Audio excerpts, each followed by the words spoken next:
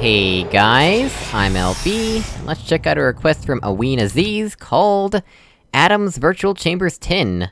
Lasers plus cubes equals madness, in all caps, by Private DOS.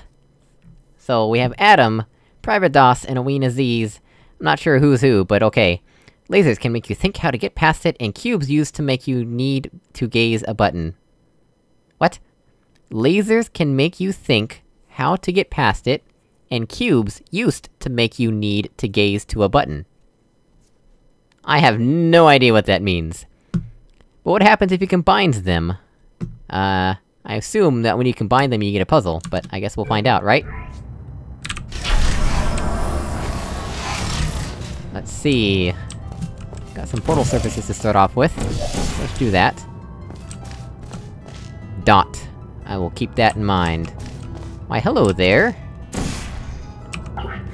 You look important. Let's go ahead and put you somewhere... important. That's square.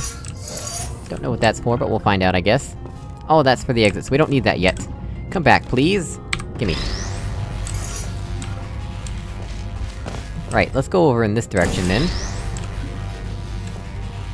Ah, there's Dot. We need X to turn that off, though.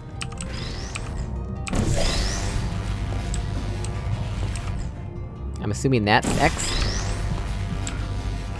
Ah, it is. Right, in that case... just head back over there. Pretty soon here it's gonna turn into a puzzle, though. I have a feeling. Cause now we also need Moon, so let's go ahead and do that, while we're here. We can always deal with the other cube later.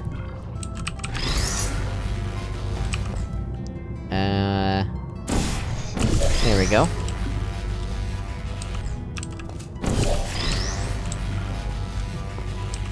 What is the point of these laser grids? Why am I just portaling around from area to area with these laser grids? That really just seems like an inconvenience.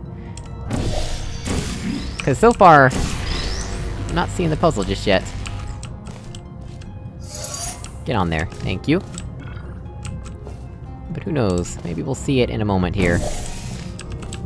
Maybe I won't be able to do something obvious. Well, that's just the what?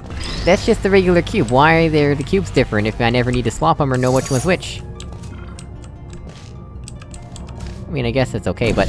that's it? Am I done? It can't be real. What was the point of all that? Just a bunch of deadly player fizzlers for no reason? Okay, bunch of walking around pushing buttons?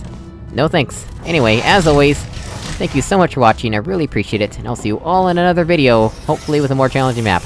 Goodbye!